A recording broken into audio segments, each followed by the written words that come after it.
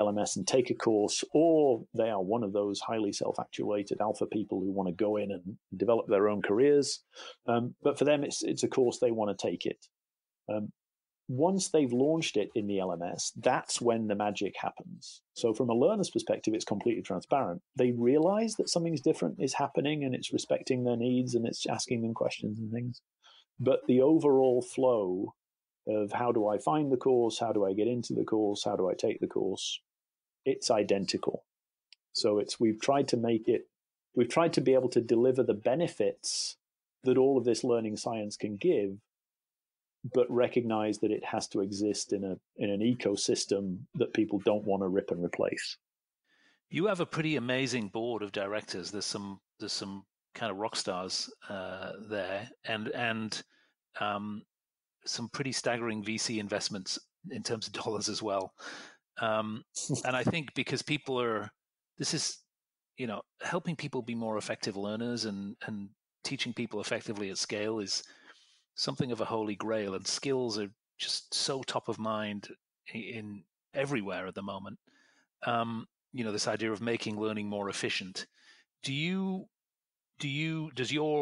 the team feel like you're making an impact? Are there high expectations? And then maybe you could talk a little bit about this split between an academic focus and a corporate focus. What, if anything, has been learned from that? Yeah. Okay. So there's a lot wrapped up in there. So yes, we do have what we believe is the best advisory board in the industry, and that goes back to the core of the company, which is really all about the underlying academic research.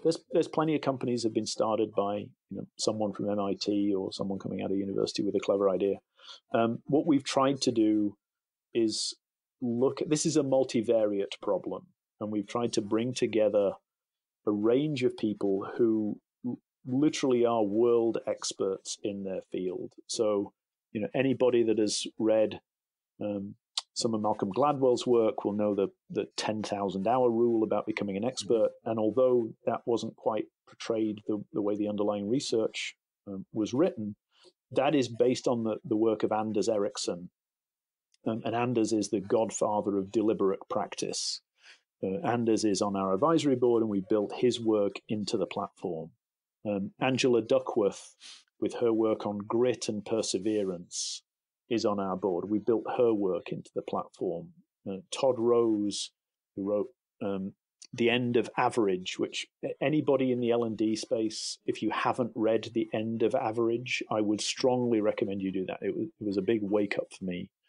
Todd is on our board, and we've incorporated a lot of his ideas into the platform. So it's part of that ongoing theme of there's a lot of buzzwords in the L&D space. We are not a buzzword company. If we cannot back it up by peer-reviewed scientific research, it doesn't make it into the platform, because we're really trying to transform the industry. There are some venture capitalists out there who believe that the industry today or the global economy today is dominated by the Amazons of the world, the Salesforces of the world, these huge corporations. There are some who believe the largest software company in the world in 20 years is going to be an education company. And we have sights on that. So we are in this for the long haul, with a very strategic view of the dire need that we believe exists out there, both in industry and in education, which is why we've really only got one major investor beyond the original founders of the company, and that is the Danish Government Innovation Fund. And they made the largest investment in any company they've ever made in when they did the investment in Area9. And that was really a multi-decade view.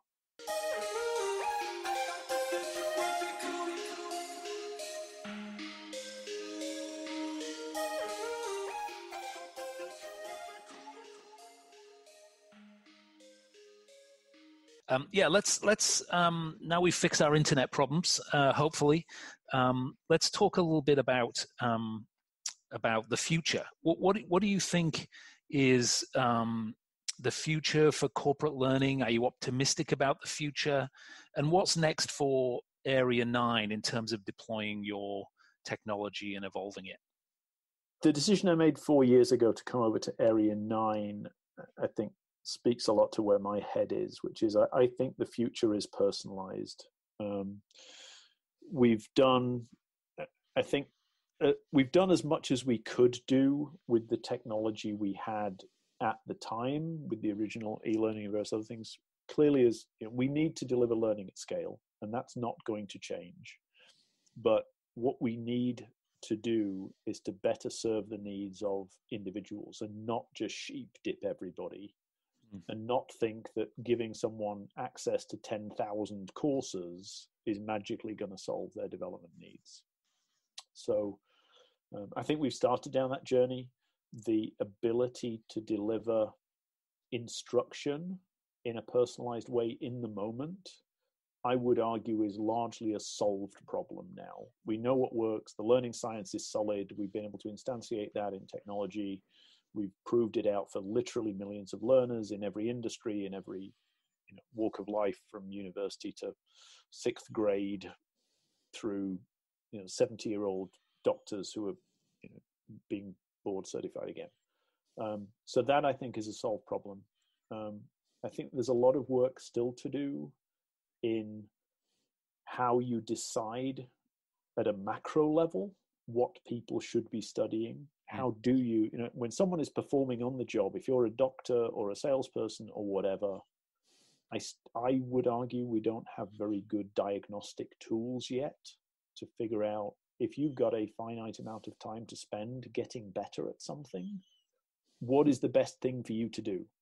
That is a horrendously complex question that is incredibly contextual, but maybe AI can at least bring something to bear in that space. And I know there are a number of companies that are trying to do things now, and it's certainly one of the areas that we're looking at. We don't do augmented reality or virtual reality. What we have found is that the vast majority of learning problems don't need that. You can get the efficacy you need much more simply than having to start create 3D worlds. But clearly there are some problems that massively benefit from that. And the intersection of personalization with AR and VR should be one of the holy grails. One of the problems with AR and VR is it's another of these technologies that people are getting very enamored with, but you can waste as much of someone's time giving them the wrong VR course as you can giving the wrong e-learning course, or making them sit in a classroom for a week when they don't really need to be there. Yeah, conceptually the same problem statements. Absolutely. There. It's a set of tasks and activities. It's a different modality, absolutely. But the benefit of AR and VR is you do get that affective and immersive component, because there's absolutely, one of the unsolved problems is motivation. Right? It's how much time have we all spent as managers chasing people to complete their compliance training or whatever it happens to be. And it is the case that you can take a horse to water and all the rest of it, but there ought to be some things that we can do to help learners become better. It's the problem that medicine faces. When we go to the doctor when we've got a problem, we don't always like what they tell us in terms of, you need to exercise more or you need to change your diet. Some of the things we just need to suck it up and do it. So I think there's a big L&D question around motivation and how we help everybody achieve their maximum potential. John Hattie, an Australian researcher, again, one of those things that I came across a few years ago is fascinating reading, did a big meta study of what are the things that affect childhood development. And one of the absolute biggest things that you can do for any child to help them succeed is set high expectations. There is a universal truth that I've come to believe in, which is that people will generally live up to the expectations that you set. And it's clear from the research with children that clearly not everybody is capable of everything, but if you set the expectation that you can achieve this, most kids are capable of doing that if you give them the right help. if you tell a kid that they're a D student, by God, they're going to be a D student. Yeah. And the same is true in the corporate space. If we give people the opportunity and the support they need to be successful, and technology provides us an avenue to do that at scale, then I think we can get a lot further forward than we are today as an industry. We were on a panel together recently, and we had like 2 minutes each. I mean, I think that it was yes. I must get solve the world's nice problems example. in 2 minutes. One thing that in prepping for it that I was thinking about was, the trends in productivity software is trends about collaboration and interaction, like Teams from Microsoft and Slack, and a lot of agile developments. Work is becoming an increasingly a team sport. And I was thinking, in a way, it's a little bit contrary to the sort of the sort of personalization and the sort of isolation of e-learning and the sort of study models that we had, around asynchronous self-study. Do you think there's ways that we could apply the technology to cohort learning programs? Have you been thinking about that at all?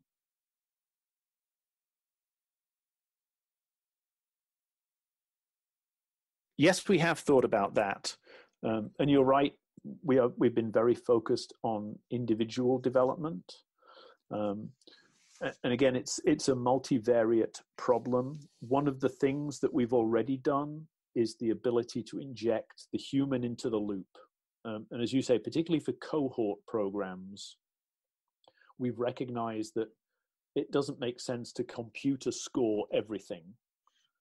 So one of the ways is simply to allow individuals to self-score. So provide them with, a rubric, and again, from a reflection perspective, how well you did, how well do you think you did compared with maybe what an ideal answer might have been.